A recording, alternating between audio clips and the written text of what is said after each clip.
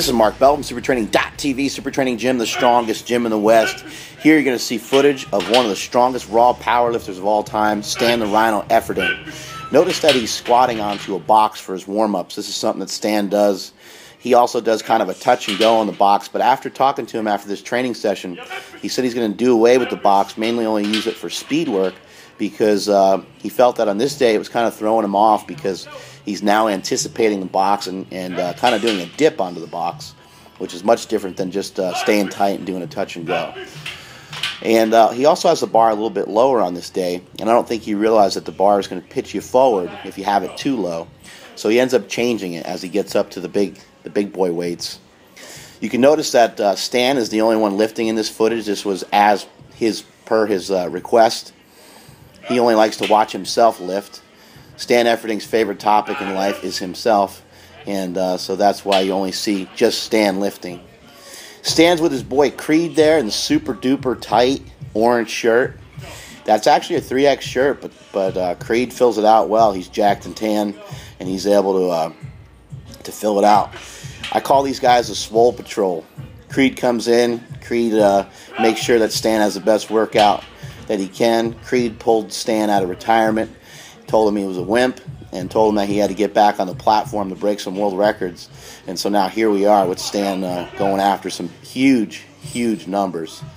I think Stan is capable of getting around a 900-pound squat in this meet. I guess that remains to be seen, but that's what I think he's capable of doing. The guy's a savage, and once he puts his mind to something, you better look the hell out, because he's a very determined person. And, you know, you hear a lot of people make excuses about being tall or about being, being this or that, or being not built for this or that. Stan is about 6'1", so excuses of being too tall to squat or being too tall for this or too tall to bench or whatever. He's one of the most well-rounded powerlifters I've ever seen in my life, one of the most explosive powerlifters I've ever seen in my life.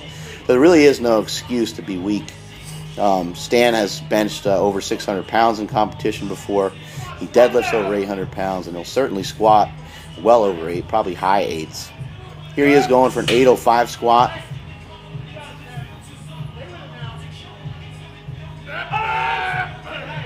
Creed has been helping Stan a lot with his training recently. They train out in Vegas. And Creed is, and they also train with Eric Spoto, who's coming to our meet November 3rd. That's what Stan's preparing for right here, the backyard meet of the century. That's going to be a hell of a meet. Pete Rubish has recently signed up for the competition as well. And Pete Rubish is an absolute savage. Look him up on YouTube. He has successfully deadlifted over 800 pounds, benches around 400, squats around 700. Saw a video of that kid squat 637 with no belt.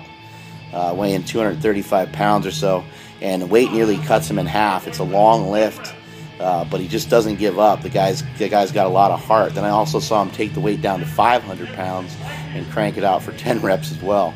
So we got him, we got George Lehman coming out, the Lillibridge brothers, Eric Spoto, Dan Green. It's just going to be absolutely insane. November 3rd at Super Training Gym, and all these guys are doing the full power meet.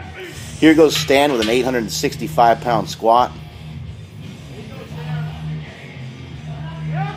Oh, drills it. That'll be around an opening attempt for him. He's probably going to open around 850 pounds at the meet. And that is it from SuperTraining.tv.